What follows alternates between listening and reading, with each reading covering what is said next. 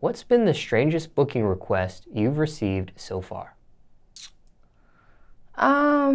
Just weird, perverted stuff, like send me your underwear or I don't know, stuff like that. It's really weird.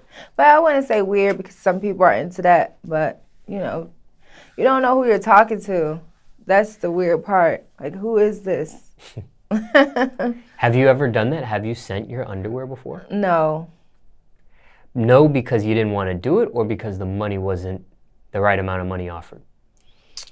I really don't wear underwear that much, honestly.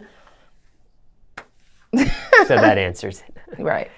Now, when it comes to your bookings, how much out of 100% would you say honest traditional business versus some sort of perverted sexual undertone to it? If we had a 100% pie chart, what would you say? Would you say 50-50 or maybe something different there? I would say 60%. 60% sexual or honest business? Honest business. Okay, so 40% some sort of sexualness. Yeah.